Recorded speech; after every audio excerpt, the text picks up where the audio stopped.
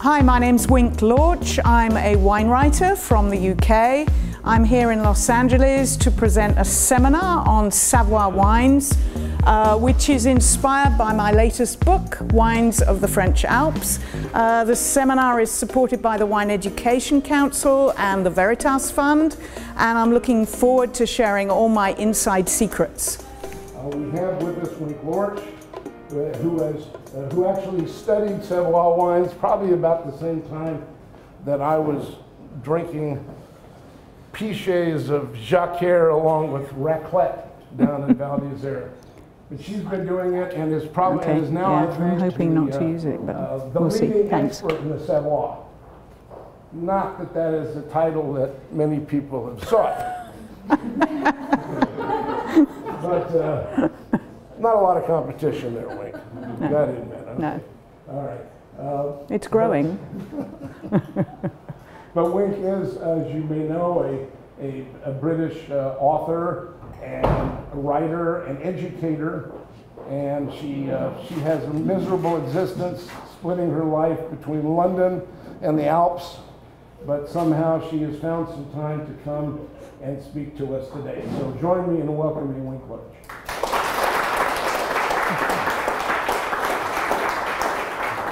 Thank you, John, and I hope you'll indulge me. I've been wanting to do this for a long time. Good morning, Los Angeles. If any of you thought that you were coming to a Jura seminar, I'm so sorry. Jura and Savoie have long been grouped together, and there are people still in the wine trade in the US and in the UK and even in France who think the two are the same and that they're just sort of like these little tiny regions that don't really matter much and are over in eastern France, and hey, they're mountain wines at high altitude and odd grapes, that's it. Now seriously, they were grouped together for a long time simply for editorial convenience, in that they were and they remain tiny, tiny regions. The two together represent under 0.5% of French wine production. That's how tiny they are. And if you imagine, if any of you have ever worked in publishing and you're sort of trying to do space and work things out, and you don't want to give much space to these regions, and hey, you can do a map and you can link them together, because you can put Geneva there and you can put Jura to the north and Savoie to the south. Bingo, done, end of story. So everybody just mixed them up all together because nobody really cared about them anyway. So things changed at the beginning of this century when, in particular, Jura wines started to sort of leave their homeland, mainly sourced by US importers who realized there was something interesting going on. I happened to be part living in the French Alps at the time, part living. I knew Savoie better. In fact, I didn't know Jura wine at all. I really didn't. And thanks to a couple of people, one who edited an encyclopedia and asked me to write on Jura and Savoie. What? I know nothing, but nor did anyone else. And then a couple of years later, Tom Stevenson, the British wine author, he came up with this great idea for a new annual guide, which is just a tragedy that it doesn't exist anymore. It came out between 2004 and 2009, and it was just called Tom Stevenson's Pocket Wine Guide or something, and it wasn't pocket. And it had 40 contributors, and yours truly wrote on Jura and Savoie. Well, I didn't want to do it, but he said, come on, Wink, you know, we need somebody doing this. And I said, but I know nothing about the Jura. Yeah, but nor does anybody. And you will be able to make your name and fame from Jura wines. And by the way, Tom hated Vin Jaune, an oxidative wine. And so he, you know, that's sort of no secret. He would tell you that himself, and he still does. So that's how it all started. And gradually, because the Jura wine sort of took on a life of its own in export markets, I had to sort of keep Savoie wines over there and just what I would drink when I was in the mountains. And I eventually was sort of almost forced to write a book on Jura wine. I had to self-publish it. No publisher would have picked it up. And it all went very well, but I always meant to write a book on Savoie wine. So here we are. What we have now is the blue book, having had the yellow book. And if you don't already have a copy of the blue book, today's your chance. But before that, I'm going to focus a little bit on Savoie, but also explain why Savoie is not the only wine from the French Alps. So we have a little bit of a problem. Those of you who are somms in restaurants with big wine lists, and you might have some Savoie wines on there, often you see a heading that says Savoie wine. And there are 3, 4, 5, 6, 7 wines, whatever it is. And in the middle, there's Franck, Payot, Altesse, Roussette du Bouget. Huh? That's not Savoie. And then a little bit further down in the reds, there's Nicolas Gonin, IGP, Isère, Person. That's not Savoie. But they fall under the Savoie heading. But they don't in reality. So whereas it would have been really nice for me to just follow on my book very simply called Jura wine with another book called Savoie wine, I didn't think it was fair on Bouget and on Isère, and that they need absolutely separate treatment, albeit they are much smaller than Savoie. And there are lots of overlaps, and that's where it comes complicated.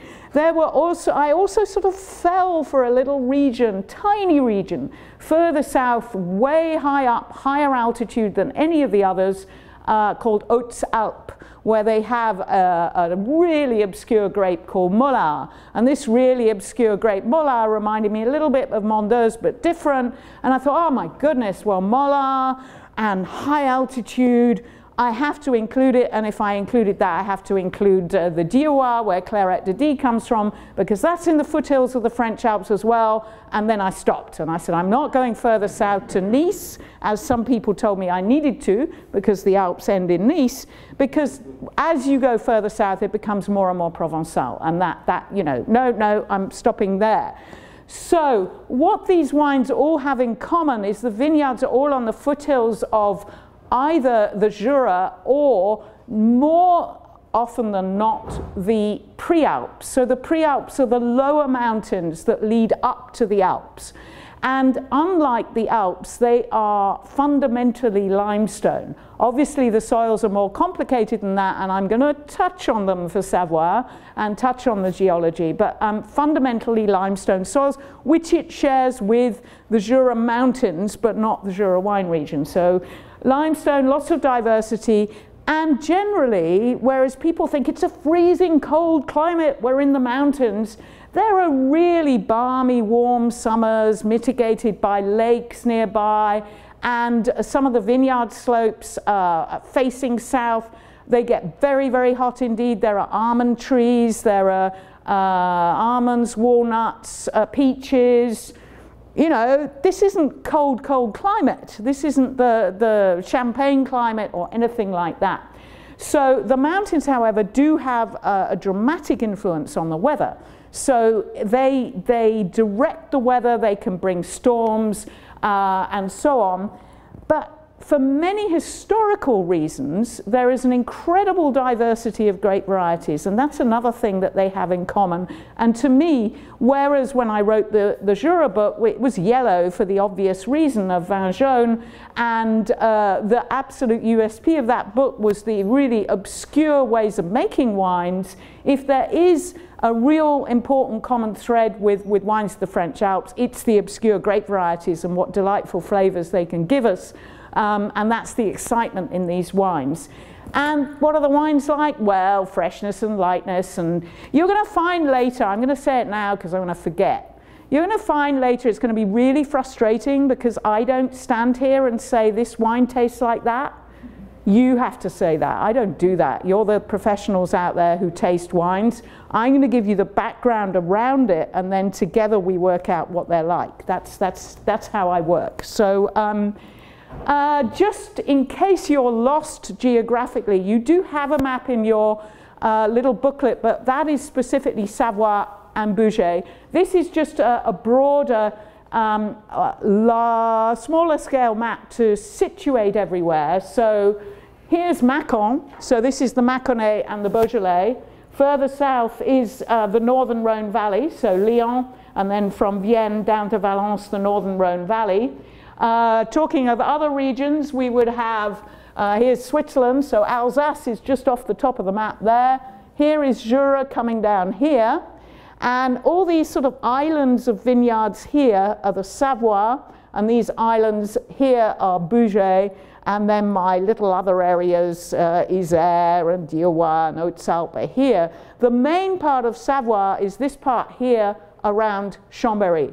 And also note the rivers. So the Rhone River, you might think that the Rhone River is just, you know, Rhone Valley wines. Oh no, it's not. It starts in Switzerland. It starts over here. Whoops.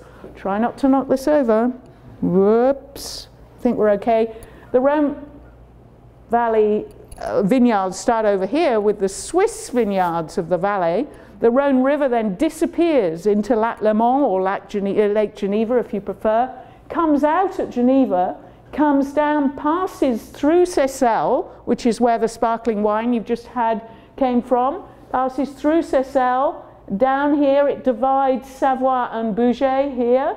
And so you can see there are vineyards in Savoie that are overlooking the Rhone Valley. Then it heads off around southern Bugey and over to Lyon and down through what most people think of as Rhone Valley wines. One of my favorite lines in my own book is when I wrote, "All rivers lead to Rome." No. Because there are many, many tributaries, most importantly the Isère that comes from just above Val d'Isère, John's favorite ski resort, and actually passes below the main vineyards of Savoie. So that's just put things in perspective for you. Is this okay now that it's twisted? You can still see it? Good. How do I do a potted history? Well, you know about history of wines in France, or maybe you don't. There were vineyards pre-Roman here, and I think the most important thing to say is that the peoples who lived between Geneva and Lyon were called the Allobroges. And the Allobroges have given their name to two things that we still talk about today. One is of a grape variety that Pliny the Elder talked about, and in Roman times, as being this fabulous grape that made the best red wines, and it was known as Vitis allobrogica, and from the Allobroges. And although obviously we can't reproduce what that grape is today, historians and ampelographers are pretty sure that it was a precursor of Mondeuse. So that is pretty interesting.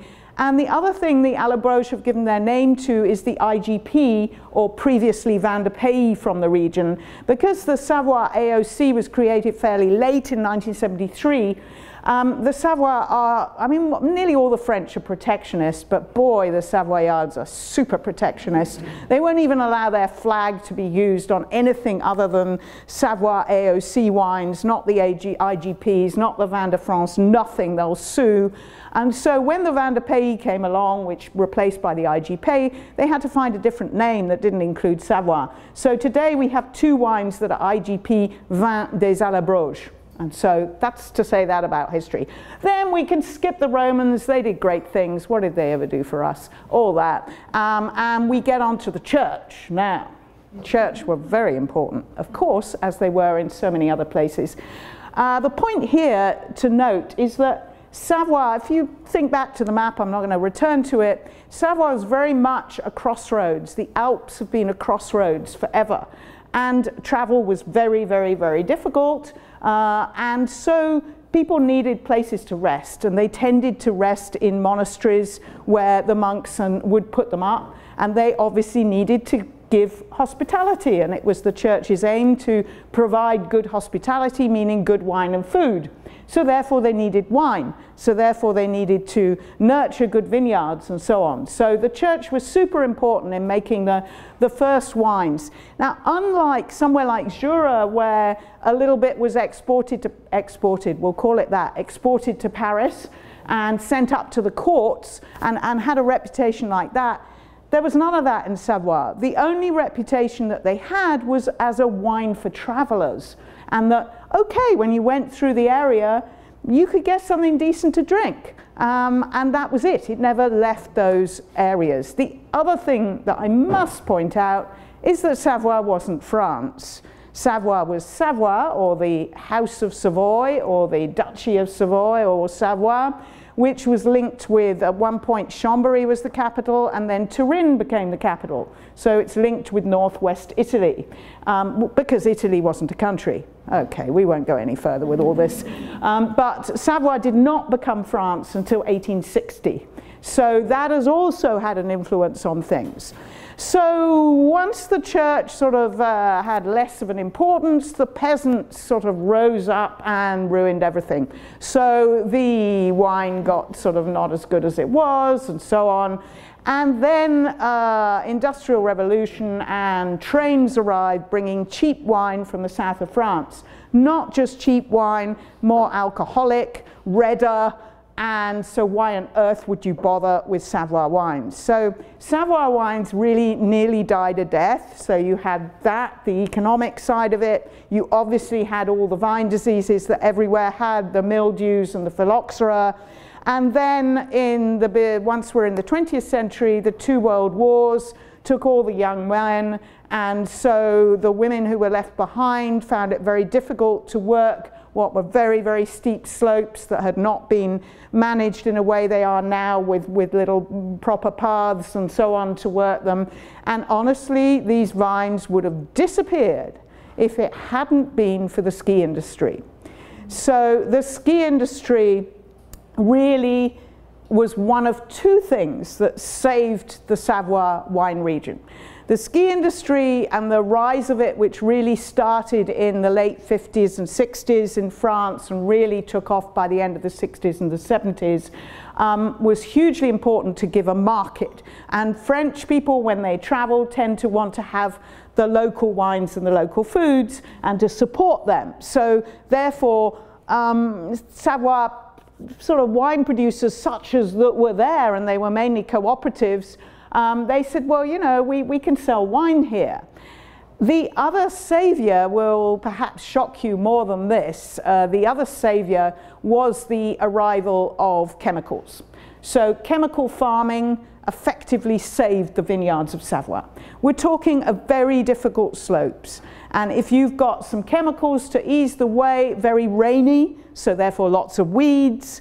If you can use chemical herbicide rather than having to go and manually do this backbreaking work, that's a savior. Of course, you had years before the chemical era when the crop was just wiped out by mildews or by rot or whatever. Again, the sprays saved the day. Now, obviously, today, for all the reasons I'm sure you know, we're going the other way, and we have the ability to go that other way. But at the time, and all the if you talk to any families of vignerons, anybody over about 70 years old today will say to you, chemicals saved our vineyards. That's why we've got them. So it's just something to bear in mind. So that's a potted history, and modern history we're going to discover as we look at the wines today. Just putting everything into perspective, I already indicated that Savoie was small. I didn't say so earlier, but I think you've gathered we're just focusing solely on Savoie today and not the other 4 regions in my book. So, very small, 0.3% of French total vineyards, which just for the record is about half of Chablis, and just for the record is about how much Pinot Noir is planted in Santa Barbara. Just looked that up and thought, yeah, it's quite nice. 17 million bottles a year, it's not very much. I mean, I don't know, how much does LA drink? It's a few more than 17 million, I imagine. And 17 million is, of course, an average. We've had very up and down vintages in the last decade because of hailstorms, frost, disease pressure even today, or a drought even, and too hot summers. All sorts of things have meant that production has dipped in some years. And it's not likely to increase because the way France plantings work, it's really not going to increase anytime soon. Just over 2/3 is white, and then 21% red, tiny bit of rosé, and a growing segment, but only growing very slowly, is the sparkling segment because they have the Crémant de Savoie appellation, as well as Seyssel and Aïs. Exports, oh, this is fun. How do I get a figure for exports? The Savoie wine body do not give me any figures because they don't know themselves and because the producers don't give them the information. So I don't know. Is it 5%? Is it 7%? Might it be a bit more? It's hard to tell because, like every wine region in the world, Savoie is dominated by bigger companies, by négociants, by cooperatives, and actually almost, not all of them, but most of the big companies export very, very little. We're talking about 2 or 3%. So it's the smaller producers and the organic producers who you will find, you know, when you talk to them, they go, oh, hey, we export 60%. But they've only got, say, 7 hectares. So it's very, very hard to get those figures. It is, I'm fairly confident, going up. But how quickly it will go up, I don't know. Interestingly, something I didn't say yesterday, but when I first started working with Jura, it was 2% that was exported, and now it's 20%. I'm not saying that that's because of my book. My book had one tiny impact on that, yes, but it was a whole movement. Now, whether we'll get Savoie up to 20% in the next 10 years, don't know. We'll have to see. I'm not sure. Maybe. Could do. So a little bit about the geography. 45 degrees latitude. Some of you might be aware that this is a sort of magic latitude. It runs through Bordeaux, it runs through the northern Rhone, and it runs through Savoie. In the northern hemisphere, it runs through, sorry, not in the northern hemisphere, in the Americas, it runs through Niagara. So I'd just put that there. Altitude. Please, if you have very, no offense, lazily sold Savoie wines by just saying, oh, they're high altitude mountain wines, just let me throw this out to you. The altitude, 250 to 500 meters, I put it in feet there. Most of the vineyards are between 300 and 400 meters. That is more or less the same as Alsace. The higher vineyards of Burgundy, the Haute-Côte de Beaune and the Haute-Côte de Nuits, are around 350. What makes Savoie such high altitude? It really isn't. They are, however, on very, very steep slopes, and as I said earlier, there is a big influence from the high mountains, and you can see them. You can see the snow-capped mountains, and you can see the weather moving when you live and you travel in the mountains. And that brings this very complicated weather patterns. Believe it or not, there's an influence from far to the west of the Atlantic, even though it's several hundred miles away. The weather is driven from the west, so that can bring in driving rains as well, and then the complicated mountain system means that it can too often fall as hail, and climate change seems to be bringing these complicated weather systems even more. Climate change is a double-edged sword for Savoie. It's brought much greater ripeness, much more chance of being able to ripen your grapes and not have to enrich, apart from a couple of grape varieties where you nearly always do. I'll mention them later. It's brought a more regular, in one way, more regular crops, but on the other hand, you know, who would ever have imagined it being too hot in these areas and drought and these increasing frequency of violent storms, much more violent than before. So, and the other problem is frost, spring frost, And that is worse than before. It always happened, but it's worse because the vines spring into life, it seems, much, much earlier. You know, budding at the end of February or early March, and they're starting to do really well, and then bang, in sort of third week of April, you suddenly have a dip in temperature and ruined by frost. So it's a scary, scary time. So it is this double-edged sword. There are definitely advantages too.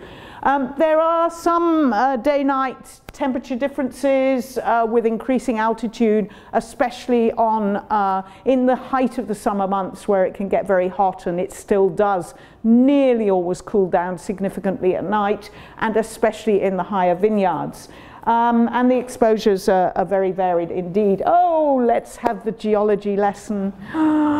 Gosh, I get scared of geology and soils. I had a dilemma for the book. I read other books, you know, you read other ones on Savoie in French, and you've got a choice. Either you go, the soils are limestone, full stop. And the grape varieties, and either you do that, or you go to pages and pages and pages of numerous diagrams like this.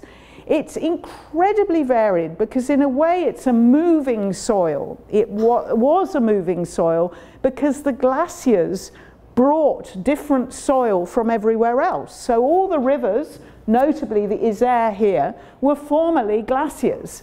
Glaciers, sorry, just in case you can't understand what I'm saying. And so they would actually, they brought all these different soils. So the Cretaceous limestone and the Jurassic limestone come from the pre-Alps that are like cliffs behind the vineyards. So the Bauges are one of the pre-Alpine ranges, the Chartreuse are one of the pre-Alpine ranges, and yes, I know lots of you love that vile green liquid. It comes from way south of here near Grenoble, which is part of the Chartreuse Mountains as well. This is the north of the Chartreuse. Okay, I am so mean. I know it's very, very sacred here. The Belle d'Honne are part of the actual Alps rather than the pre-Alps. So when you're standing in a vineyard over here, you'll have a cliff behind you, a limestone cliff, and ahead of you, you'll have this amazing view of snow-capped mountains. Unfortunately, in the valley, because this is a wealthy area and very industrialized, you'll see a valley full of factories. It's actually quite challenging for photographers. So those two were fixed soils, if you like, from the mountains, whereas these have all moved there. Now, scree has come down, that's the sort of stony stuff, the limestone scree has come down from the mountains, whereas alluvial cones have been formed by this moving frozen water, glacial till and mixed alluvial soils, all those are moving. Now, of course, this means you can grow a variety of different grape varieties. Some soils are warmer than others, some drain water better than others, etc., etc. There is one particular geological feature that you can't really learn about Savoie without learning about it. It features on the front of my book. It's Mont Granier, which is a very distinctive mountain. I'm going to show you a picture in a minute. Mont Granier is roughly over here. And what happened to Mont Granier created a very different soil type over here. So there is Mont Granier, and you see that great big rock there in the foreground. This, along with other smaller, massive boulders, all came down off the top of that mountain in 1248. A disastrous rockfall followed by landslide. The rockfall created then a further landslide, burying 5 villages. There was more habitation on the hillsides there at that time than there was in what we now know as the city of Chambéry. They lived above the river, and that was all marshes in those days before it was dammed. They lived above, and they, would have been subsistence farmers, of course. And they farmed there, and they all lost their lives, everything, nothing ever lived. And the original books I read said 5,000 people lost their life, and then a lot of historians said, I don't think 5,000 people could have been living there at that time, but 1,000, which was huge at the time, is more likely. So what did this do for vineyards? Well, for the next couple of centuries, nothing happened there. Nothing grew or anything. And then they realized that actually, if they did some work, they could plant vines there. And originally, they would have planted red grape varieties because that's what everybody wanted to drink, red wine. But then eventually, they realized that Jacquère, that was indigenous to the region and growing here and there, would actually ripen better and more consistently and give volume. And volume was what everybody used to look for. And that is what mainly grows there today, because some of the slopes are actually north-facing there, some are not, it's varied, and Jacquère actually ripens. So these will be the vineyards of Abîme and Apremont, which are the most planted vineyard areas in Savoie. Now, the Jacquère grape, I can't overestimate its importance in the region. For these percentages are percentages of the total plantings, not just the white wine grapes. So 42%, and it used to be 50%, so that's come down. The reason it's come down is that nobody is planting it anymore, really. And the good thing about that is that we're getting an older average vine age. So that's really quite exciting, because if you handle Jacquère right, it is very much a wine for today, I think. And I think it's going to grow in importance, but not probably be planted anymore. Altesse, however, is arguably the finest white grape variety of Savoie. It is indigenous to there, as is Jacquère. They now know this. If you have read any stories about it coming from Cyprus, it is a story.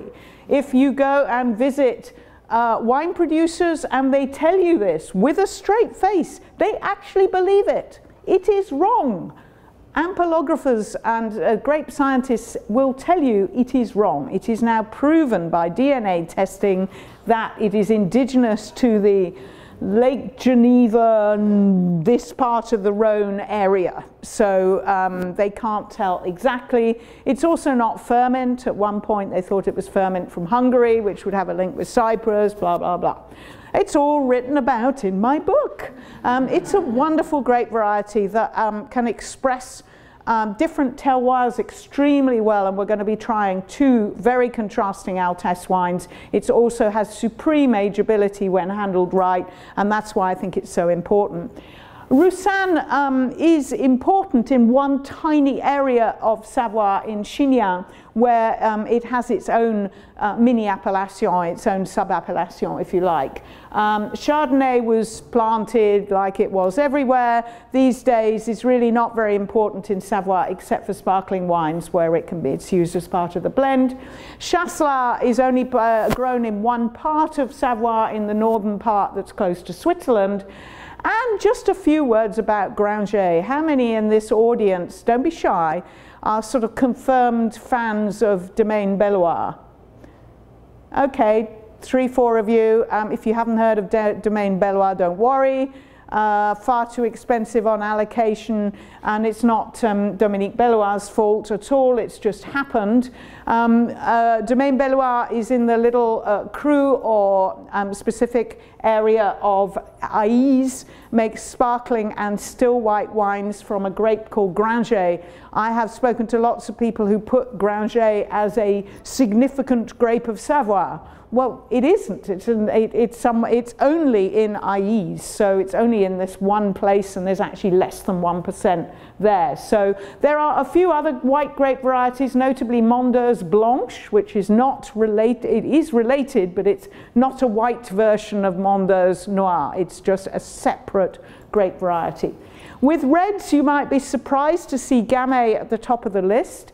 Gamay was planted a lot in the 60s and 70s, like Jacquère was planted then with the revival of the vineyards for the ski industry, because it was an easy grape to grow and easy to produce volume. Today it's not being replanted, but once again we've got increasing vine age, so there can be some interesting Gamays because of that. The exciting grape is Mondeuse Noire, which has gradually been increasing in quantity.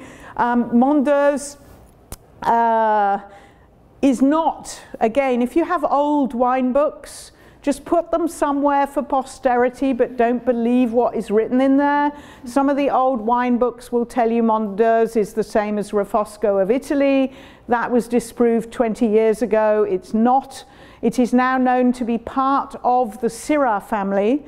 So earlier on I mentioned that Mondeuse Blanche is a separate variety. It is the mother of Syrah. That was found out by an eminent Professor Carol Meredith, better known today as running with her husband Steve a lovely little bijou winery in the Napa Valley in Mount Vida called Lagier Meredith.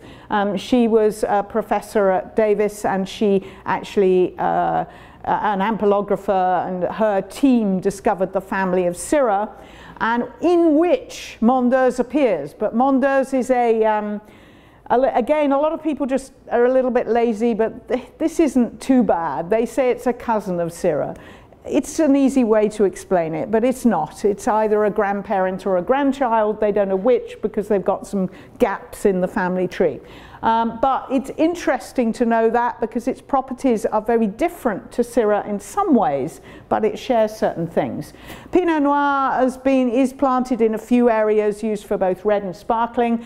And then there is the exciting grape Persan, which used to be planted in almost equal quantities to Mondeuse. Even in the 1950s, there were 500 or 600 hectares of it. But it declined, A, because it's a very difficult grape in terms of disease pressure, but B, because the valley where it was mainly grown was completely industrialized, and these days only has like 2 hectares of vineyards, and is not part of the appellation. Persan was then allowed back into the appellation, thank goodness, and now is being replanted, but there's still less than 25 hectares of it. And I sadly couldn't get any for you for these seminars, because what little there is in the US is hard to get hold of. Oh dear, I have to hurry with this. I suggest that you have open in your booklets page 4 and 5, where the map is that shows all the different Savoie crus and also the Bouget ones, but we won't go through the Bouget ones. So the general appellation is Vin de Savoie with red, white or rosé. It is these days more often simply Savoie, which is great news. There are 16 extra crus attached to it, which I'm going to go through in a minute. And the reason I've put Rosé Méthode Traditionnelle there as well is because Crémant de Savoie is a fairly new appellation, and so far is only allowed for white. A white Crémant de Savoie has to be minimum 60% of local varieties, i.e. Jacquard and Altesse. This is to stop you having 100% Chardonnay under the appellation. You can have Chardonnay for the other 40% or Pinot Noir or whatever. You can also have 100% Jacquard, but you have to have at least 40% Jacquard. Recette de Savoie is a specific appellation covering, again, the whole area, as does Crémant. Again, throw away your old wine books. It is 100% Altesse. It didn't used to be. And sometimes Roussette is considered a synonym of Altesse. Complicated. 4 crus, which are Frangy, Maratel. Those are the 2 biggest ones, and 2 small ones, Montu and Montermino. Seyssel, we had a Seyssel. We had a sparkling Seyssel, which is a historic wine. Royal Seyssel was a brand created in the beginning of the 20th century by Varichon et Clair, a name you will still find that is a brand name owned by Boisset that has nothing to do with Savoie wine whatsoever anymore. Boisset at one point owned Varichon et Clair, and they owned the Royal, Boisset still owns Varichon et Clair, and at one point they were in Seyssel and owned all of that. They let go the Royal Seyssel brand. They also let go all the growers that were delivering grapes to them, and they were rescued by a guy called Gérard Lambert, who was from Seyssel and already had a wine business, and whose father sold grapes to Royal Seyssel.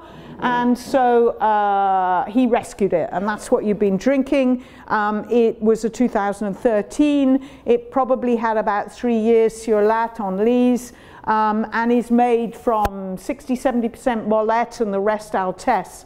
Molette is an unusual white grape variety that I didn't put on that list, and it's even less than 1% of the plantings, and it is very good for sparkling wine. So's Altesse. There's also some Still Seyssel, less interesting sadly at the moment. Vin des Allobroges, white, red, rosé, all sorts of different things. Oh, the cruise. You've got your map? Starting sort of from the north. The first 4 are the ones where you have Chasselas. Then we have Aïs that I've talked about. It's a minuscule area, so that's just to the south.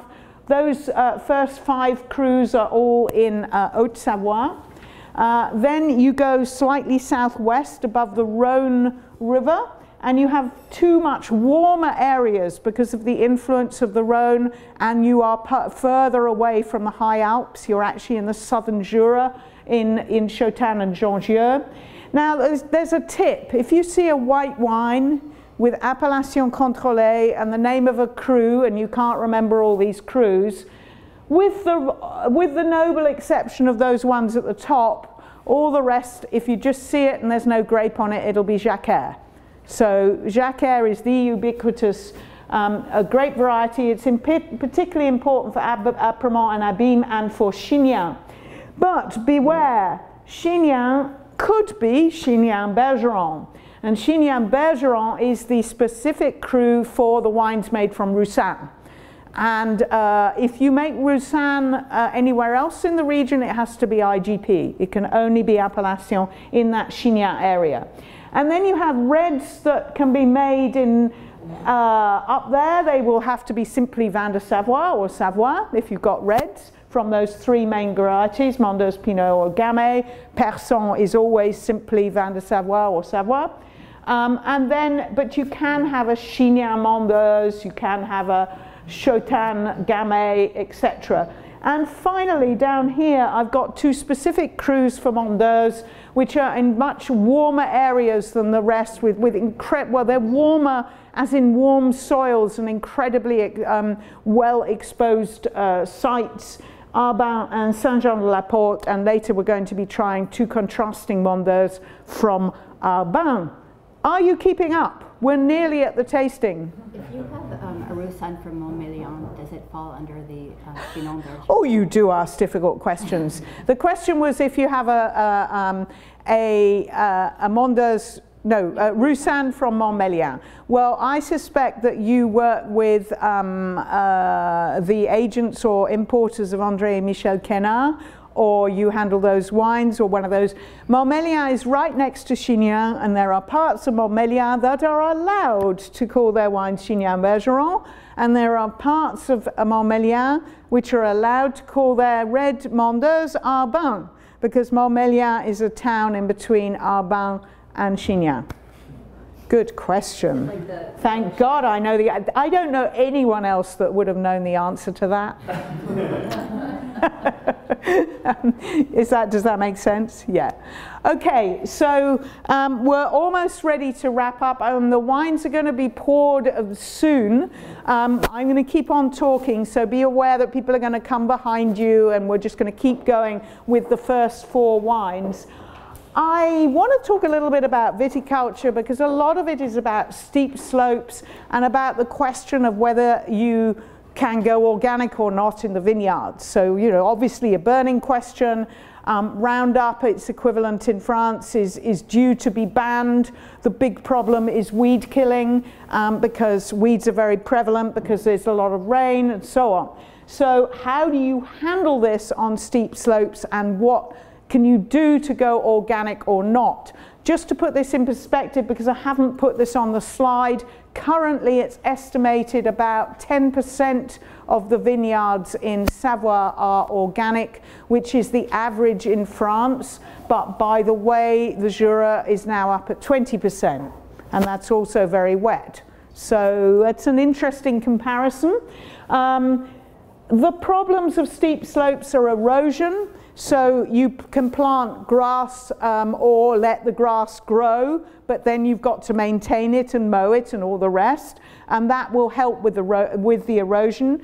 You do not see many bare slopes anymore, but where you do, it is because it's too difficult, too stony to plant the grasses and to maintain. So there, the easy thing to do would be to use blanket herbicide, but obviously if you do that, you can't be organic. So what can you do? You can do manual weed pulling. Effectively, you can use an ancient old plow attached to a pulley system that you bring up with a tractor. You can also use a weed whacker. I love that term. We don't use that in English. We call it a strimmer. If you ever ask anyone for a weed whacker in a garden centre in the UK, they'll look at you very strangely. And I only learnt that word this year. I'm so excited to know the word weed whacker. In French, just in case you want to know, and I know there's a couple of French people here, it's a débroussailleuse, I think, which is really hard. I had to get one for my garden, so it's a very difficult word. That aside, it helps with manual work, but boy, is it tough. We then have the problem of fungal disease, which is prevalent. Some producers choose not to go organic because they believe to avoid too much copper use from use of Bordeaux mixture and copper and sulfur, that they should start the season with a systemic spray, systemic chemical spray, then move on to copper and sulfur. On the other hand, the organic faction and the biodynamic faction obviously will not do that. There are lots of things that are being experimented with to use in addition to copper and sulfur, which are actually helping to reduce the copper use. I know people who manage that, and they manage it either by what they use or by the labour, and labour is very expensive in France, to actually train the vines so that they are less susceptible, so they have lots of aeration, less susceptible for disease. It's a great challenge. I put that little picture up there because actually it shows the training here, which is single stake training, which you only see in very steep slopes, but is an interesting training called sur échelat, and it is used particularly for mondeuses, and in some places in Chignan for Bergeron en Roussanne, and in some places for Altesse, but always on very, very steep slopes where vines on wires would be difficult to handle. Yeah? How high does that can grow? How high? Yes. In altitude? No, not the altitude, actually, on the stake. Oh, on the stake? The stake itself is probably my height. No, a bit less. Yeah. So 1.50 meters. Something like that, whatever that is, 5 feet at most, something like that, yeah. Okay, the wines are being poured, one of which I thought I'd give you a cute animal picture. And please note that I particularly put a blue halter on the donkey. Actually, somebody pointed that out the other day. I had no idea. I hadn't even looked at the picture and noticed that there was a blue halter to match my book, and I'm so very, very happy about that. This is a gorgeous picture of Domaine des Ardoisières and our wine number 3 in the tasting, which is going to be the wine poured out of Magnum, is Domaine des Ardoisières. Now, you'll have noted that this educator in front of you has gone through all the nitty-gritty of climate and soil. I am a failed master of wine, by the way, and I used to teach at Diploma. I'm very proud of being a failure, but that's why I sort of know some of this stuff. I had a bit of a problem yesterday. I had some real problem people in the audience who asked me really hard questions about winemaking and stuff. So I'm going to get this really clear right now.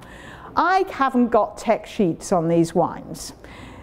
Nearly all the tech sheets, well, I have one. There's one wine where I have a sort of what I consider to be an accurate tech sheet. And I know that there is a couple of people who distribute that wine in the audience, or at least one. It is actually from Domaine Courtet. It's the only one that I trust, and you can even download from their website the analysis from the lab that does the analysis just at bottling. So, but most of the other tech sheets, that if you find them, they will just be general. They won't even be of a particular vintage.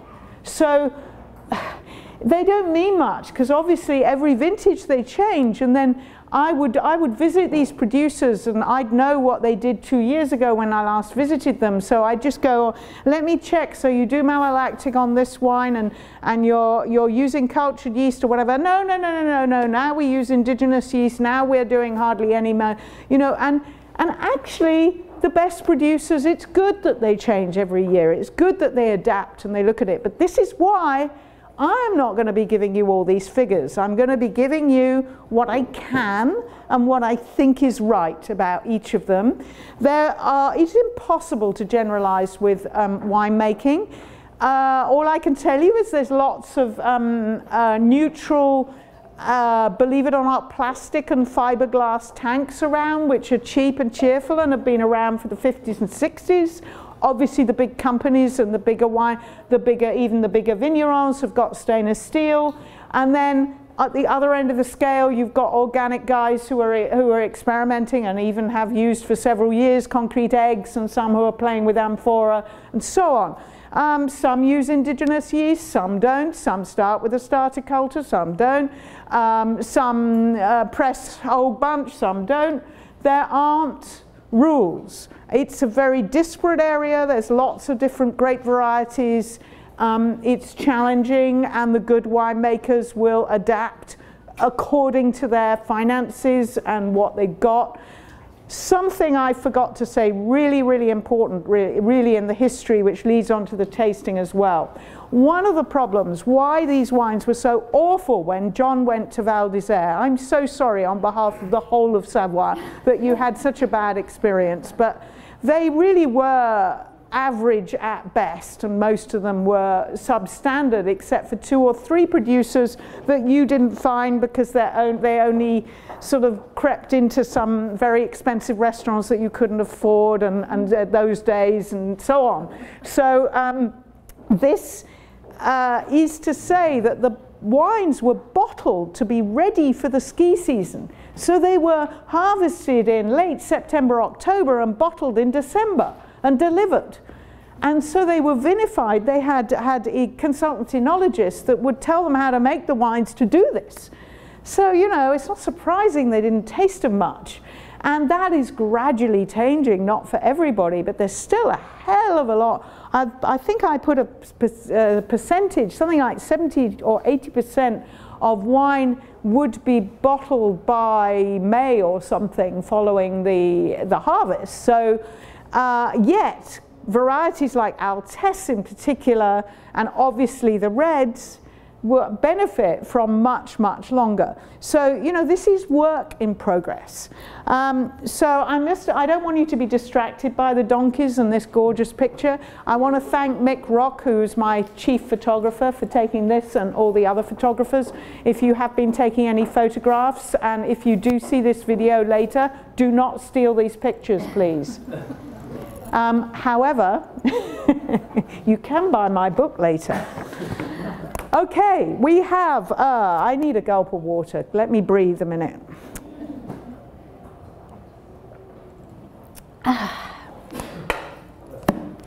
We have 4 white wines in front of us. I'm trying to remember what they are. We have to start with Apremont. Apremont is the largest cru, or geographic denomination. Jacquard has to be 80%. Nearly everybody makes it 100%, apart from, as usual, the negociants who sort of throw in a bit of Chardonnay and this and that, which they are actually allowed to do. But most things you read will say it's 100%, and all the growers I know 100% Jacquard. Béatrice Bernard took this over from her dad, René, but he always ran the vineyards until very recently, and he's now in his 80s, and he's sort of beginning to step back. Béatrice learned winemaking and does just a very traditional, simple winemaking, but this is her more intense Apremont from vieilles vignes, from old vines that were planted by her grandfather. So some of them are, most of them are over 60 years old. So that's a good age for a vine. As I say, Apremont is usually bottled, especially Apremont, bottled to sell right away. She bottles this later than her basic bottling, and in fact there are only 15 in 2017, just to give you an example, and this wine is imported here by Charles Neal Selections, and just to give you an example, there are 1,500 bottles of this produced annually. I don't mean for the US market, I mean total. That's just and this isn't considered a particularly tiny domain or anything. They have 7 hectares. It's pretty small. It's small. 7 hectares. Yeah, but that's not that small for Savoie. They make up to 45,000 bottles a year. Okay, up to 45,000 bottles, but this is one of the small cuvées, and this has been a long-term favourite of mine, so that's why I wanted. Just when I say favourite, I mean just to have in the fridge, just to open when friends come round, just to serve with charcuterie or cheese or anything, and just the sort of wine we need to start this tasting with.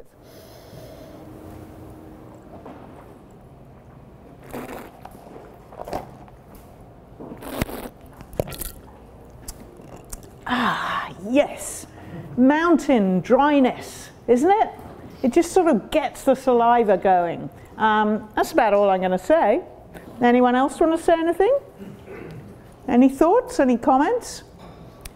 It's straightforward, steely, stony, not alcoholic. This was probably chaptalized, enriched just by 0.5%, 1%. Jacquard, naturally, used to never go above 9%. With lower yields and with warmer summers and so on. Now you increasingly see a natural level of 10 and 10.5. They usually bring it up to 11, 11.5. 2018, which is not this, because this is 17, actually there were some people who were getting natural potential alcohol of 12%. That is a bit scary, because we don't actually want Jacquard wines to be up there. I mean, they're lovely at 11%, 11.5%. I keep forgetting to look at the bottles here, but I think this is marked, actually it says so on the picture, 11.5%, and that is classic. But as I say, this would have been enriched by just a tiny bit. You don't taste it, but that's how it works there. Gorgeous zippy acidity and just freshness, just nice to drink. Now, I haven't used that terrible F word yet, fondue. I've never done that, actually. I must use that more often. The pregnant pause probably needed to be a bit longer. Fondue, fondue, you know, this is Apremont and fondue, obvious match. It's sort of a bit old hat, and Savoie are desperately trying not to be labelled as wines for ski, you know, wines to drink for when you're skiing, wines to drink for fondue, because actually they're better than that. But having said that, you can have this with any of the cooked cheese dishes, the raclette, the tartiflette, the fondue. But I mean, I actually prefer it with a plate of charcuterie. I think it's absolutely delicious with that, and it's good enough to go with a delicate fish dish. It can do all sorts of things. Okay, wine number 2 is something completely different. Arguably, it's the equally ubiquitous grape, but from the northern part of the area, Chasselas, which is like an everyday grape variety that nobody thinks very much of. But if any of you know Swiss wines, there are a few extraordinary and amazing Chasselas. Unfortunately, in Haute-Savoie, until recently, there have been very few extraordinary and amazing Chasselas. But Dominique Lucas has come along to shake things up, and I'm very, very impressed with what he's doing. Dominique Lucas was a bit of a lost soul. He was born in Burgundy in a complicated family situation with a Burgundy domain, but he didn't really want to work there because of the family and also because of the neighbours who, in very intensely planted Burgundy, did not care about organics, and he wanted to do organics. So he sort of left, but kept an eye on the family domain and kept sort of making some wines from there when he could, but it was very tiny anyway. And he sort of went off around France trying to find somewhere to lay his hat. And he ended up in Savoie, in specifically Haute-Savoie, and specifically the delightfully named area of Crepy, known by most people as the area that produces crappy crêpes, and there is quite a bit of crappy crêpes around, unfortunately. And he worked for, oh God, I won't go too far with this, but he worked for the largest domain owner there, and he learned about the area, which was good. He learned about working with chasselas, and he helped this domain begin conversion to organics, which then sort of came to a rather rude stop when he left, and a few years later. And he set up his own domain by leasing vineyards here and there in the area. And he also got some land and started to plant things, grapes that were not allowed in the Savoie appellation, like Chardonnay, well, no, Chardonnay is, but like Sauvignon Blanc, like Savagnin from the Jura, and Pinot Gris, which is technically no longer allowed in the appellation, but is allowed in IGP. And once he got to a certain stage, he thought, this is ridiculous, I'm going to just walk out of the appellation, and I'm not going to label anything with AOC. That's why everything is IGP, and why he's not allowed to put chasselas on the label. He's not allowed to put any of the cru names on the label, so he has to sort of come up with fancy names. He makes I think it's 4 or 5 different chasselas. Every single one is from a different area. Every single one is aged in a different container. This is a guy who, everything is organic and biodynamic, although he's not certified biodynamic. He's big mates with Dominique Bellois up the road, who I mentioned earlier, from Aiz. And he doesn't have any stainless steel in his cellar whatsoever. He doesn't have any plastic tanks in his cellar whatsoever. Everything is either oak or concrete, because he believes in oxidative aging in that way. This particular cuvée is aged in demi-muit, which are the 500-litre barrels, well, fermented and aged in. And petit coin de paradis, a little corner of paradise, is what it means. It wasn't him who named this domain, Vignes des Paradis. He took over a very, very small, tiny little family winery with a tiny bit of vineyard, and it already had the name because that was the name of the actual place within the little village of Balaison. It was called Paradis. Now, this is an incredibly young wine. I would have loved to have shown you an older wine. It's especially on the nose, not really expressing things yet. But having said that, Chasselas never gives really exuberant nose. I think this wine is all about the texture on the palate. Texture is something we don't talk about enough in wine. I'm just waiting for somebody to write a book on it, not me. And it's definitely not my sort of thing, but I'm sure somebody will, and somebody should.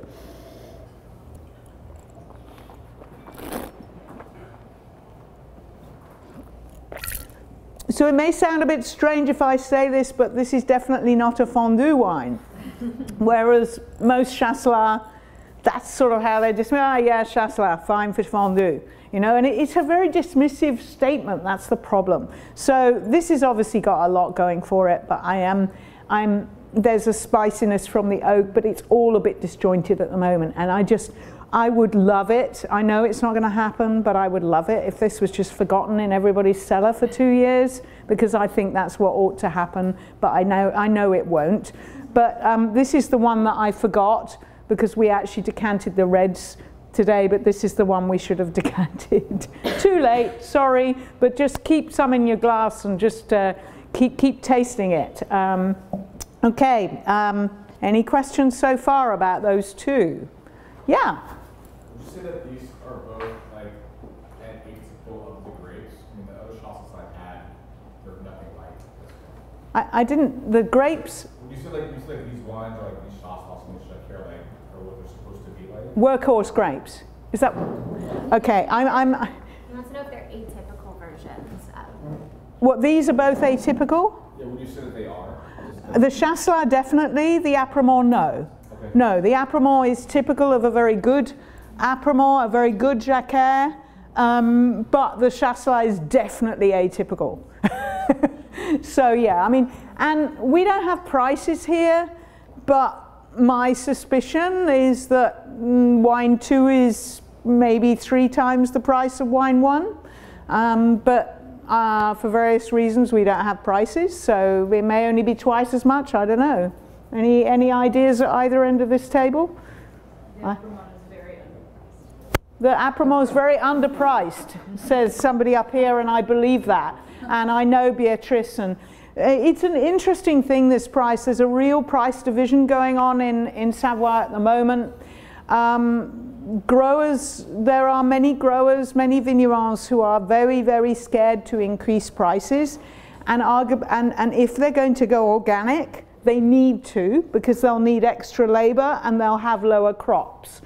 And they're scared because their main market is France. And in many of the cases, their main market remains the ski resorts. And the restaurants in the ski resorts saying, no, we're not paying above this. And if they just increase the price by, you know, a tiny little bit each year, they can get away with it, but make a big leap, they can't. So so Beatrice would fall into that category. And then the other side, you get newcomers. So Dominique Lucas is a newcomer. He says, I'm working like this. I'm working biodynamically. There's no compromise. There's low yield. There's late picking. There's labor. There's this, there's that, the other. I don't give a monkey's about the French market. I'm going to export everything, and I'm going to start here. Still grossly underpriced. Still grossly underpriced, I am under instructions to say. 40% more. It's not double. Okay, 40% more? Oh, okay. Is that all? Okay, but if you were to buy there, well, it would be 100% more, certainly. If you would, you know, just to buy direct from the sellers, just you know, because you lived in the area. But on the other hand, you couldn't really buy Dominique's wines because he has so little to sell. So there we are. But that puts it, I think it's an interesting pairing because of that, because it just shows two very, very different sides of it. And actually, so does the next pair. So the next pair is showing the same grape with different ages and entirely different terroir. So Domaine des Ardoisières, for those of you that don't know it, you saw the picture, is a reclaimed hillside that was planted from 1999. There had been vineyards there in the past, but it was left out of the Appellation area because they never had any reputation. They'd almost died out by the time the Appellation came along. The only vineyards were for family use, you know, just a few vines here and there and people making wine. And Michel Guizard, who is a legendary, now retired wine producer of Domaine Prieuré Saint-Christophe, he was legendary because he made only Mondeuse and Altesse. He converted to organics very early and to biodynamics almost at the same time as organics, the first in Savoie, and he dared to sell his wines at a high price, and he went with his wines in a bag to Paris, selling to the restaurants there, and then also in Savoie he was given various breaks. He's a talker, and he's much braver than most producers. He's widely disliked by the producers in the area and did fantastic things for the region. And he had his own domain in Appellation Contrôlée, but he knew this hillside. He had been to college just opposite it, and he'd always walked there. He's a great hiker, and he just kept thinking, I think there should be vines there. And with the village that was with the villagers, they sort of formed an association and managed to buy land from 300 different landowners, buy and lease land over a period of years, and create this association to create Domaine des Ardoisières. And he wanted to do it all in biodynamics and everything. He took on a young vigneron to help him after a few years, who's called Brice Aumont. And after a few years, they saw things differently, so Michel knew that he had to step back, and Brice runs it now. It's no longer in pure biodynamics, but it's definitely in organics. And also, if you're confused on the market, Domaine des Ardoisières is no longer only in this one place, this one hillside, which is above a village called Savoie, where three there are just three wines that come from there. There is Schist, which is a Jacquard blend. There is Quartz, which is this one, which is pure Altesse. And there is Amethyst, which is a red blend. He then has a cheaper level, which is from other vineyards that have been rescued and so on, and not all of them are yet certified organic, but they're coming, and they're very, very good value, whereas these are very expensive. Martine's wines were very generous because they knew I was coming, and they let us have some magnums of this quartz because I was desperate to find a really, really good Altesse to show you as a contrast to a very different Altesse from Maritel. So here we are actually in the Alps rather than the pre-Alps. So that's why it's on a schist, microschist and sandstone soil. Beautiful exposure, 60% slope on terraces, and all trained like I showed you on that Sur Echelon. Very, very, very labor intensive vineyard. So that is this one. And just before we talk about the taste, I'll just tell you about the other one, which is from the Russette de Savoie Cru of Maritel. There is an S in the middle, but they don't pronounce it, Maritel, which is above Jongieu, which is above the Rhône Valley. A very warm, gorgeous hillside as well, exclusively planted with Altesse, and making wines very much to age as well. One of the famous producers is Dupasquier. I wanted a Dupasquier wine, but we didn't have, there wasn't enough volume for our two tastings, so we couldn't do that. So we have another producer called Eugène Carrel, who's one of the bigger exporters to the US, and this isn't available in California directly, I don't think, but we got it for you anyway to show a Maritel with a bit of age, because it's 2015, which was, no it's not, it's 16, sorry, but at least it's a year older, and two very, very different terroirs. So you'll find these extremely contrasting wines.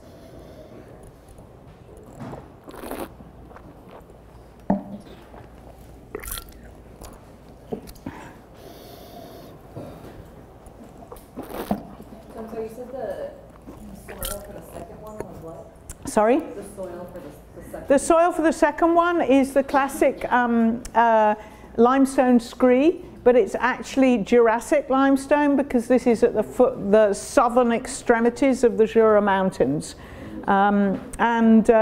It's actually consistently warmer and a much earlier harvest because it is above the Rhône, which has an effect as well, and there's usually a little bit of botrytis and noble rot that you might be noticing in there. So the first one was oak fermented in a mixture of small barrels and demi-muid and indigenous yeast and etc. etc. The second one was not. The second one was tank fermented, and everything is about showing the fruit. Both of them will age supremely well, and entirely different food matches for both of them. And I don't think it's rocket science to guess which one is sort of double the price of the other. But they are both very good wines. So yes, Domaine des Ardoisières is one of the most, when it is these special ones from Savoie, is one of the most expensive Savoie wines available, and does not even have Savoie on the label because it is IGP Vin des Allobroges. So how complicated can one tiny region be? I suggest that gradually you think about emptying glasses, and I don't think, forgive me walking away, but I'm just going to, hello, sliding door, just sort of say that soon we'll be ready to pour the next one. So I didn't see you in the back there, so you were hiding. So I think gradually we can pour the next wines. If you have any questions on those, or on anything else, we're going to try one more white wine, which will be a Bergeron, and then we're moving to reds. So if you wish to ask me anything, now is a great time to do so. Yeah. So chef sauce is mainly southeast Lake Geneva, right? Yes. That's kind of the sweet spot for it, and Switzerland is not that far away, right? Well, on the other side, yeah. And Switzerland is really the only place in the world where Shasta. Okay. Well, I'm gonna repeat the question just to keep everybody's attention. So, what is the question? Well, the question is. Why? Because I'm unfamiliar. No, so Chasselas hasn't taken on the Swiss. Chasselas, the question's about Chasselas and perhaps why it isn't greater planted. Chasselas is considered to be one of the most inferior grapes in France. In Switzerland, it would have been grown as a workhorse grape as well. And just meaning a workhorse grape, meaning one that produces volume and consistently and doesn't have too much disease. So that's why it's never taken off. It's mainly an eating grape. It's absolutely delicious to eat, but there are all sorts of different varieties of Chasselas. Switzerland is the only place in the world that really achieves the apogee star, right? Well, and now here, and also in Puy-Fumé, where it's called it's just called Puy-sur-Loire when it's Chasselas. But I mean, like one or two producers. Everyone pour wine one now, so that the white is in glass. Yeah, yes, that's great. Thank you. Yeah. Do you want us to pause on the reds, or do you just get all the reds in the glass? I would get them in the glass, but just do white one first so that they've got it, so we can. Everyone will have it in 2 seconds. Super. Thanks. Yeah. So I have you said I'm gonna kill the pronunciation. The Jacquard. Jacquard. Sorry. Yeah. So that's the most Planted. common, yeah. Yeah. But is the Altesse going up? Yes, but slowly. Things can't change very quickly. It's more disease prone. Oh, okay. It's more difficult. There's always a reason for these things. I know. This is good. The first is good, but you can't commercially just produce amazing wine. You have to produce volume wine that you can bottle sooner, sell quicker, give you turnover. Michel Guizard was just talking about, he did things otherwise in a different way, but not everybody can do that. Not everybody can go at that level, because we need wine at this level to drink, and our test is more difficult. So, yeah. Okay. It's really interesting how these two next to each other. They're fabulous. I mean, they're so different, and there's tons of in between as well. You know, we could have just had 8 wines of Altesse, although I'm finding them really difficult to find over here, but we could have had 8 different Altesse styles. I think it's a style that isn't nearly prevalent enough, and everybody tells me it's difficult to sell here, and I mean...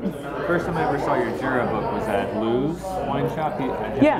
I'm going there on Thursday. I figured you might stop by in your town. No, I'm going there. I still don't know what wines he's going to do. It's great. I mean, I'm sure they'll be different, so come along if you can. I find stuff like this, like the Rousset de Savoie.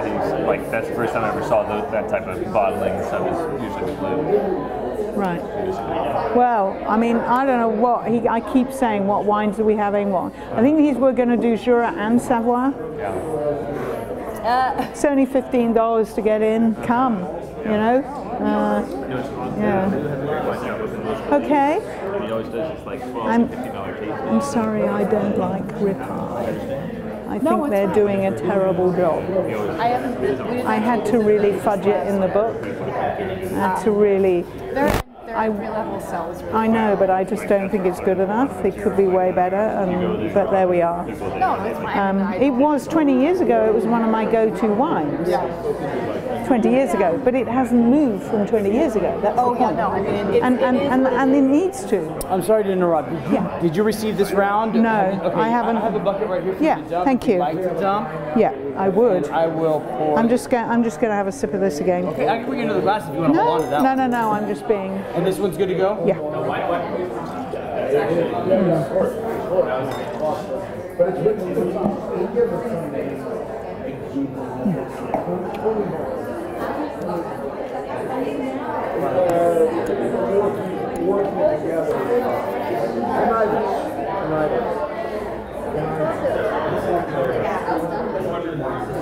Yes. You are great. I just want to say. Thank you. I'm thank Taylor. you. I work with John. Hello, Taylor. I'll see you soon tonight. I'm for dinner tonight. Oh, great. Eating with you. Okay. Thanks. I know. Can you all hear me back here all right? Yes. Yeah? Okay. Yes, we can. Thank you so much. Okay. How are you doing? I just met Taylor. Oh, shoot. So what's up? Say hey to my buddy. Your buddy? Hi. Apparently. Loose friends, I would say. Loose? Yeah, he's more my friend than I am his friend. Oh. I better talk to my videographer. I started wandering around, sorry. Oh no, you're good. Good. Yeah, just be mindful though, like it's still recording us out. So Say that again? just be mindful, it is recording your audio still. Okay. But is it comfortable? Or? Yeah, totally. Okay. Totally. It's the best thing about these trousers, pants. Yeah, it's gonna be great. We're driving to the second floor. Okay, has everybody got the white wine now? Because I think we should move on. And while the guys are pouring the reds, I'm going to talk a little bit about the white wine. So wine number 5, the Chignard Bergeron. So first rule to know is never talk about Domaine Kenard. Why never talk about Domaine Kenard? Because there's tons of them. I think it's page 202 on my book. I actually say all the different Kenards. It's a bit like all the different Tissots in Jura. If you don't have my Jura book, why not? And by the way, you can buy a special deal of the two together. I have very few Jura wine books with me, but I have some. Special deal later. Look, somebody's excited. $30 for just the blue one, $55 for the blue and the yellow one. Both personally signed with different nonsense statements. So back to the Kenards. There are many of them, and there's at least 2 in the California market. Which makes things very confusing. So this one is from Domaine André Michel Kenard. And for the record, the other one available is Domaine Jean-François Kenard. So this is imported by Kermit Lynch and was one of the very first Savoie wine producers available in the US. And Domaine Jean-François Kenard is imported by Charles Neal Selections. I actually know both of these domains really, really well. They're different, they're not related, and they're both really good. And I'm not just saying that to be politic today, they are. And so André Michel Kenard is a bit of a historic domain. André is still with us, age about 92 or something, and was using the tractor until he was 89, only between 6 and 10 in the morning in the summer because it gets too hot afterwards. And I did this story yesterday, but I want to do it again. So I said it was just between the 4 walls there, but now it's just between these 4 walls as well. But I heard a story about these guys, and it really indicates the generations. So you've got André Kenard. He was an absolute pioneer. He was one of the founders, one of the people who pushed for the Appellation Contrôlée, which was to come in. They knew they were getting the Winter Olympics in Albertville, so they wanted to have the wines as Appellation Contrôlée by that time. He pushed also to grow Roussanne, or Bergeron as they call it there. In Chignard it was already there, but in tiny quantities, and he was mainly Jacquard, and he said, no, we need this to have a better quality white and all the rest. He did tons of things for the region. He in his day was just a real star. Then his son Michel, who is currently early 60s, is currently the president of the local Growers Association. He's done masses for improving the Appellation Contrôlée, for doing this, for doing that. And at the same time, he's built up his domain to a sizable domain. I can't remember, but 25 or 30 hectares, and always with a decent level of quality. They are not organic. They have been whatever sustainable means for some years. they're not organic. So sons come along, and it was 2 sons, but one of them has gone off in a huff, I think. So it's the elder son, Guillaume, who is destined to take over this. So younger son is there, age 30-ish, whereas André was sort of more or less self-educated, Michel went to Beaune wine school, and now son Guillaume has, after Beaune, gone to do an enology degree in Changin in Switzerland, because they got the money now to send him there. So this sort of tells you how generations change. But he's very interested in the winery, but he's also interested in getting rid of weed killing. So he and his younger brother decided personally to restore an old harrow, an old plough, which you can, one of these ones you can attach, it's called a treuil in French, that you can attach to a pulley and a tractor, and so you can weed kill the very steep slopes that are very, very stony that they have in Chignard with this. So the story I heard, not from the family but from somebody else, which is the one you're not supposed to share, and yet God, it's going on video, oh dear.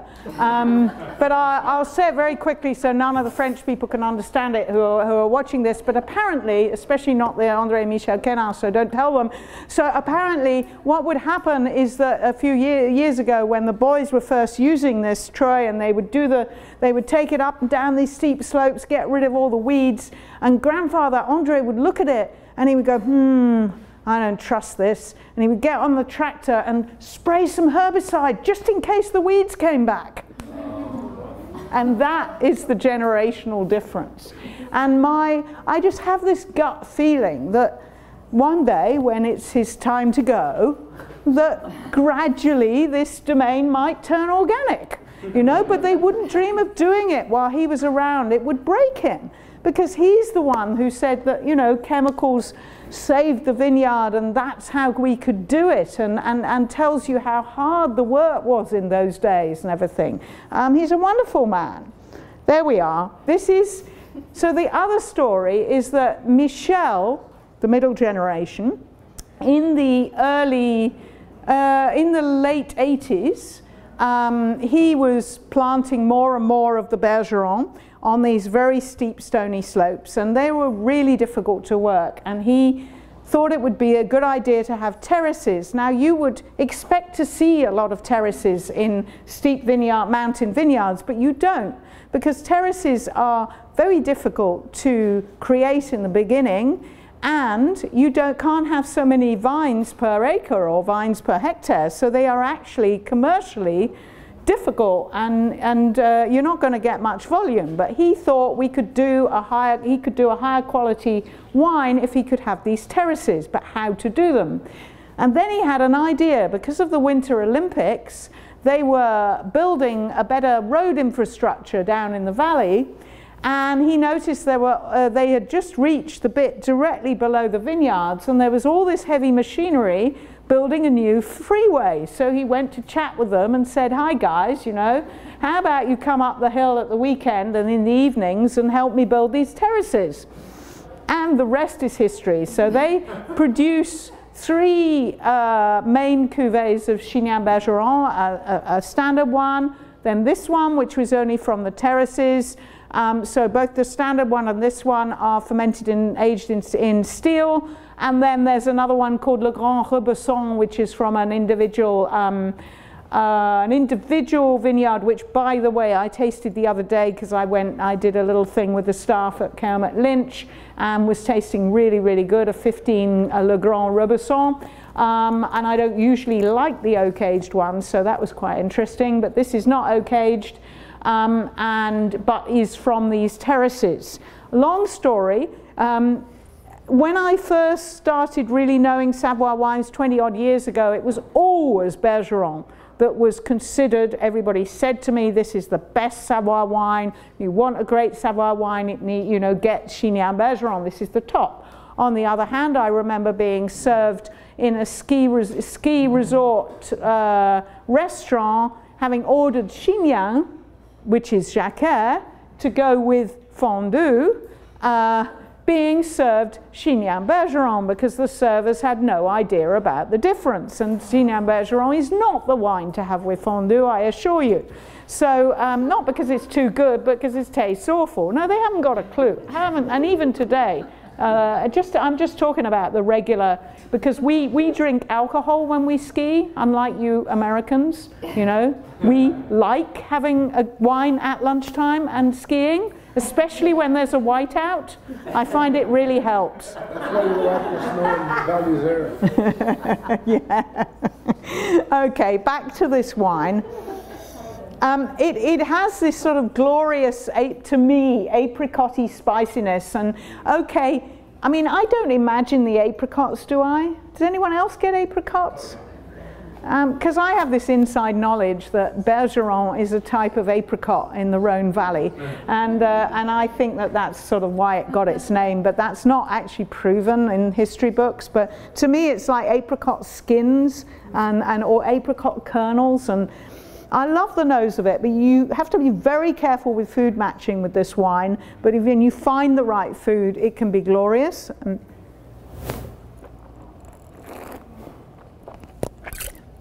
It's not bone dry. They say it is, but it's not. I don't know what the residual is, but it's probably up at 4 or 5 grams per litre to me. But it has what the Rhone Valley producers envy Savoie for is this acidity, because in the Rhone Valley you cannot get this natural acidity to balance the exuberance of the Roussanne, and you can here in Chignard. There are many, many, many different styles of producing Chignard Bergeron. More and more they're being fermented in oak, and there are a few very, very good ones, but it has to be very, very good fruit to begin with. So there, you know, there's the two, there's the unoaked, the oaked, and it is a very good wine. Personally, I still stay with Altesse as being the finest variety and the one that will age for longest. But on the other hand, you can have this 10-year-old of this, no problem. Nearly all Savoie wines are drunk too young. Any thoughts, questions, or we will move to the reds? Yeah. Specifically with the Roussanne here, what effect have you seen an effect in the past, say, 5 to 10 years in the quality, and how that's expressing itself? There's been a huge effect, which is increasing alcohol. It's getting too high, and they're very worried about it. You know, you can only pick that so much early. They don't have a tradition of adding acidity, but some of them will be now. Some of the bigger companies, the enologists will suggest they do that. You've got a sort of perfect storm that you have steep slopes, rocky soils that absorb the heat, Roussanne that is naturally quite rich in sugar, and then warmer and warmer summers. It's a real issue, a real problem. So one of the ways to combat it, thanks for asking this, is simply that if you were using malolactic fermentation, which never was the tradition. The whole thing about malolactic in whites is a bit weird. There was never a tradition for having malolactic. Then they started bringing it into not necessarily Jacquard, but some of them, the old vine versions sometimes. But definitely with Bergeron, with Altesse, they started bringing in more and more malo, or encouraging it, and to soften the acidity that everybody was complaining about. And now we're having the other way round. So Guillaume, the younger generation here, is saying that there is still some malo in this, but less and less and less. So that there have been big changes with that.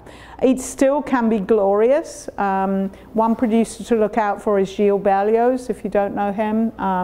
They're a really glorious producer. I've just heard that I'm going to be in New York next week, and I'm going to be doing a dinner with I'm just name dropping here, with Pascaline Lepelletier at Racine, and we're going to have a Chignard Bergeron Les Filles from with a bit of age as well, and I think we'll probably put it with the cheese. So I think Bergeron and cheese works very well with strong cheeses. And obviously we haven't talked about cheese yet, but all the whites. and cheese, meaning when I say cheese, I mean not cooked cheese, proper cheese, of which we have a huge, wonderful selection from Savoie. Even French people tend to say Savoie has the very best cheeses in the country, so I'm very proud of that. My own home in the mountains is in the Pays du Reblochon, so in the heart of Reblochon country. So how lucky am I? I can walk down the road, I can buy a whole Reblochon for €6.50. Yeah, sorry. Come visit, but Brexit is going to stop me being there much unless we can stop it. So anything you can do to stop Brexit, I'd appreciate it. Okay, the reds. Now, reds are difficult in Savoie. They make sense when you're sitting down with a meal. They're really, really hard sometimes without.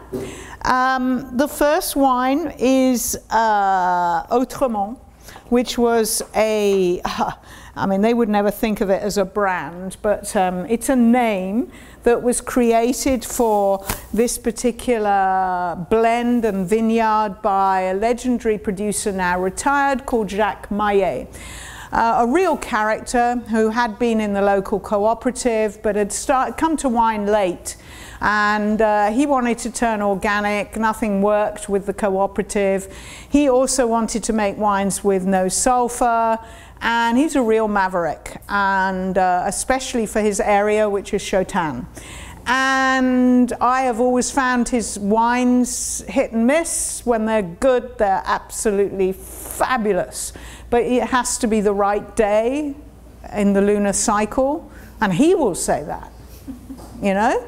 And I was far too scared. Even if we could have got one, I would have been too scared to present Jacques' wines at these seminars, because to me they're scary, and I adore the man. I went and had lunch with him and his wife the other day to give him a book.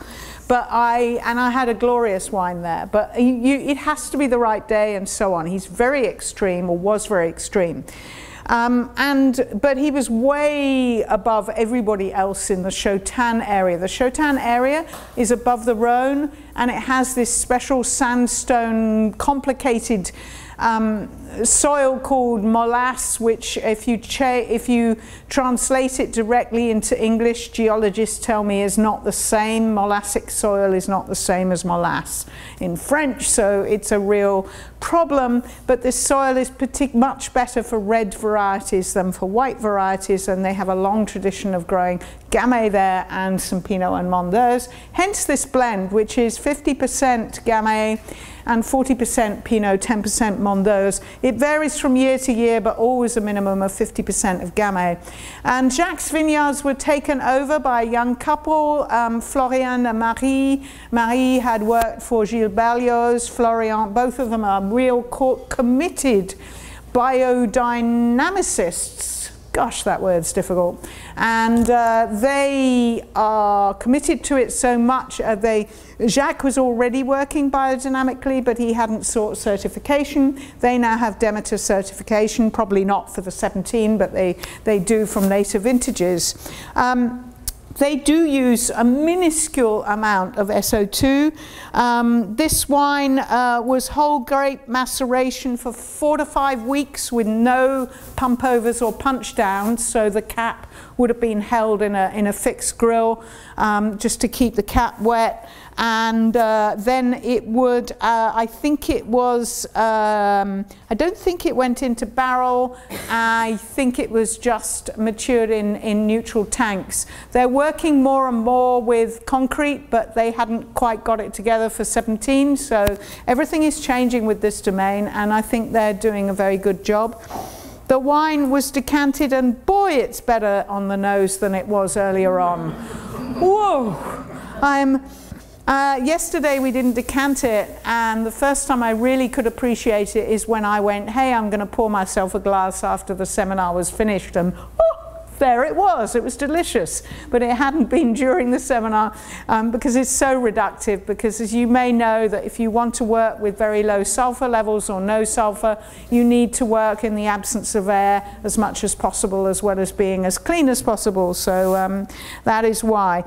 It has this glorious nose now of really intense mixtures. You can almost smell those 3 varieties there.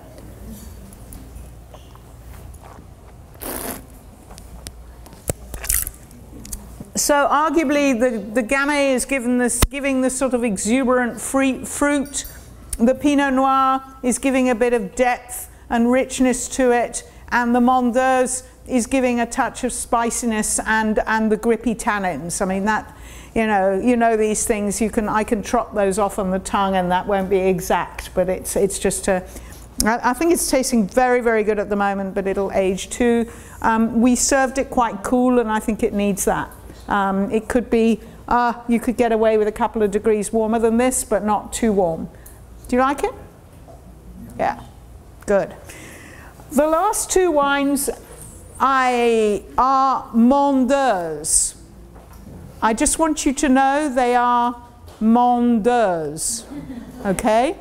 The other day I had the pleasure of, I only had really 2 days of visits in California, but I chose to investigate my speciality areas, grapes growing in California. So I went to Arnott Roberts, who I've known about for a long time. I've known their trousseau for a long time, and they very kindly invited Scott from Jolly Lade, Pax from Pax Merle, is that how it's pronounced? I don't know, or Pax Merle, and Jamie Motley, up and coming California Mondeuse producer. And they just they all had a ball. I was a bit jet lagged, but we had a big table of wines and so on. And I don't know, have any of you met Pax? Oh, right, okay, well I hadn't. And I'm not really scared of anybody, not even John here, but you know, I never even crossed my mind, and I was dipping in and out of the tasting. There were too many wines, but I'd done the trousseaus, and I'd done the whites, done the trousseaus, and then I said I'm going to skip these and go to the Mondeuse. And so Pax had a wine. I think it was well, it was not released yet. It just had a white little ticket on it. And so Pax says, and here is my Mondeuse. And I looked at him and I said, no it isn't. And he looked at me daggers. And fortunately somebody held up a camera at the time, which I didn't know until afterwards, and then he went, this is my Mondeuse. And I went, no it isn't, it's your Mondeuse. And at that point just everybody fell about laughing, which was and it was only afterwards I discovered that nobody argues with Pax, apparently, but I discovered this afterwards, and I think he forgave me. But so my mission, I realized at that moment that my mission for my month in the US is to teach all of you Americans to pronounce Mondeuse. Okay? So, Mondeuse from Arbin. Okay, so it is Mondeuse. So, we have 2, both from Arbin, 2 years different. One from a very young and new domain, and one from a very old and traditional domain. Although, weirdly, they're actually made in the same way and from more or less the same area. And both of them almost certainly from fairly old vines, and there's even a family connection, because Céline Jacquet is married to somebody who is related to the Trosset family, which is in the last wine.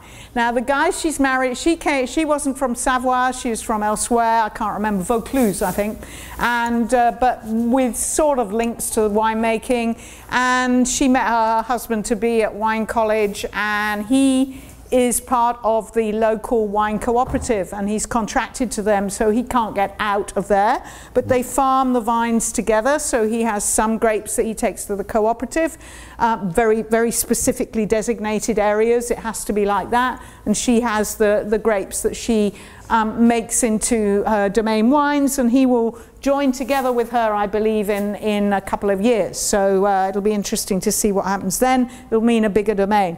So she's just sort of beginning and getting known, and it was interesting to see this wine available in California from Veritas, I think, and I wasn't aware that she was exporting, which is why there isn't a profile in the book. But there are a couple of lines about her as an up-and-coming producer. So she's done this whole grape. Now you'll find in my book there is a bit of Shakespeare, or rather butchered Shakespeare, which is to Mondeuse, to destem or not to destem, that is the question. And the whole story of it is that originally nobody destemmed Mondeuse because nobody destemmed anything because there weren't destemming machines.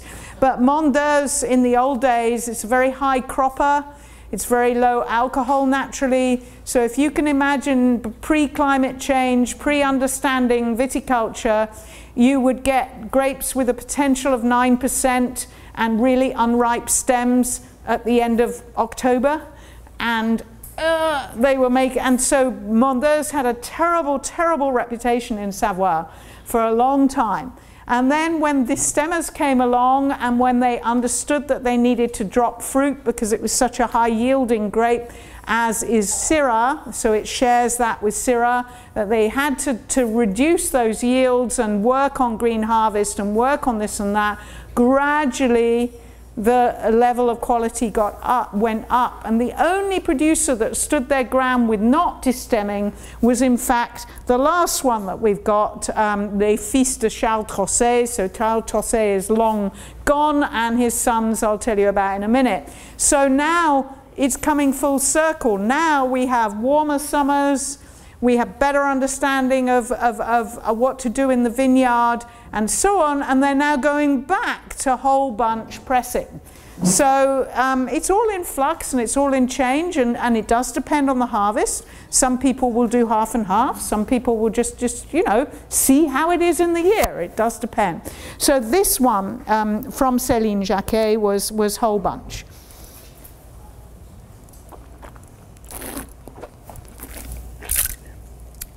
And as you've probably tasted, no oak at all.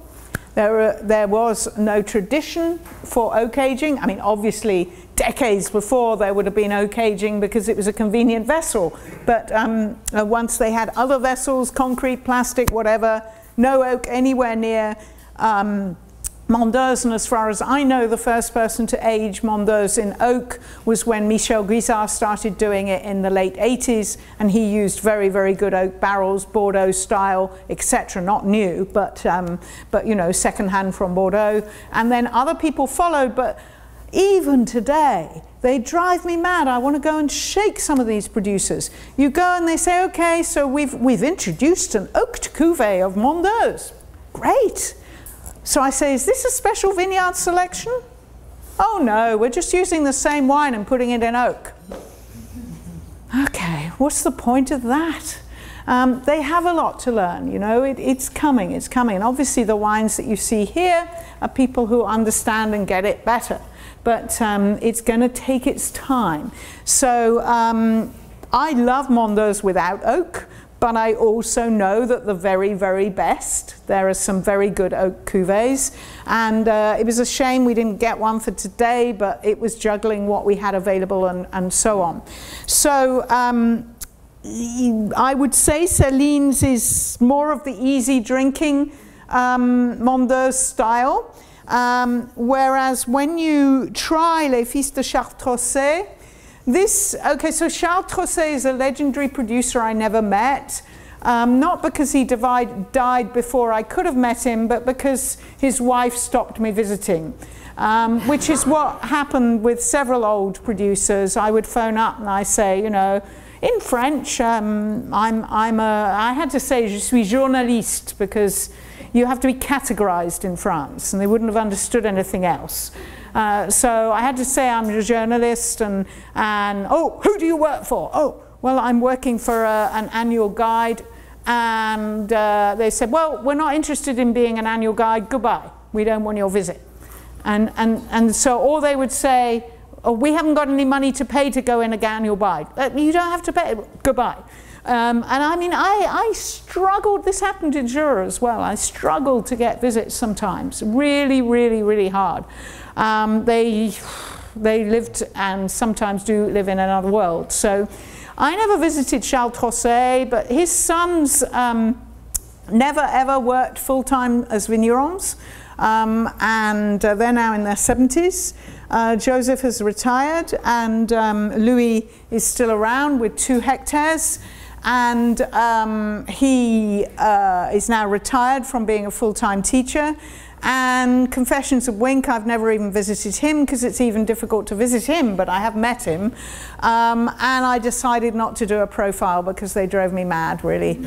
And so I wrote a few things about them in the book, particularly because they were legendary. They are the darlings of the French wine press, and I have enjoyed their wines often in restaurants, so it's as simple as that. And so it's about enjoyment. So there used to be just one Mondeuse from them, and then gradually the sons started doing cuvées, the sons being the ones in their 70s. So this is the sort of mid-level cuvée, Harmonie, from older vines, from 2 different parcels. It's not organic, but they're very, very sustainable. And you'll see it's from a very warm vintage, 15, and also would be whole bunch and no oak. The nose I cannot get friendly with at all, but when I taste it, there's a whole different thing. And I think once I learned to stop smelling his wines, then I began to like them more.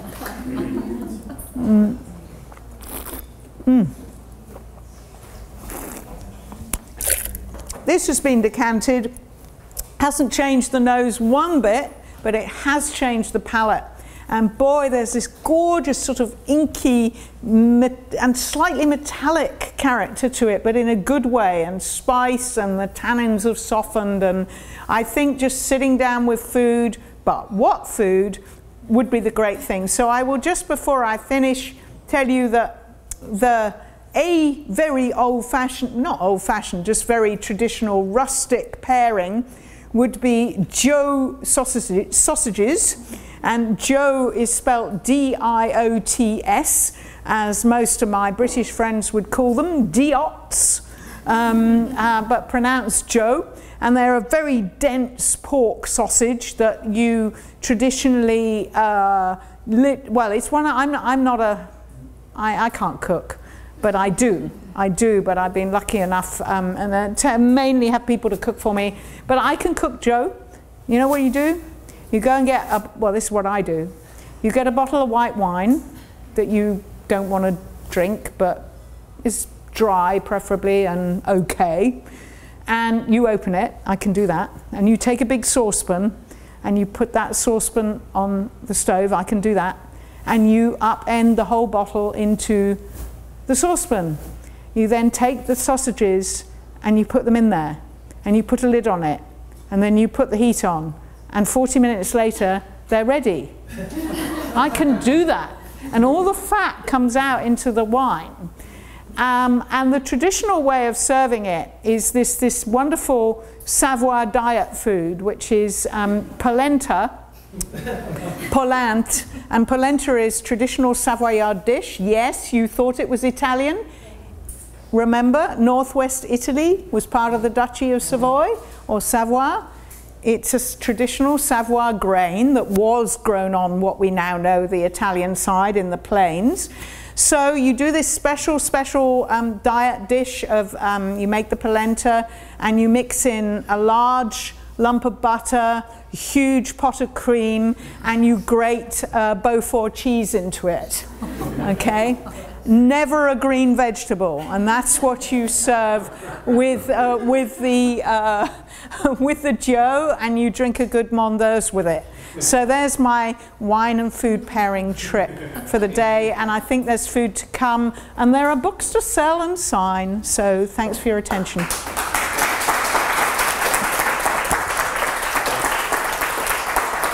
Thank you. Now we've come to Wynn's favorite portion of the day, which is the sale of her books. But I do want to say, and I don't think actually you knew this, but we have flown in 3 cheeses from Savoie. They're fresh cheeses. We have some Abondance, some Robuchon, and some Beaufort. And Chef Tetsu has made some Joe. Superb. I heard rumors, but I had forgotten about it until I started studying it. Yeah, great. Thanks, John.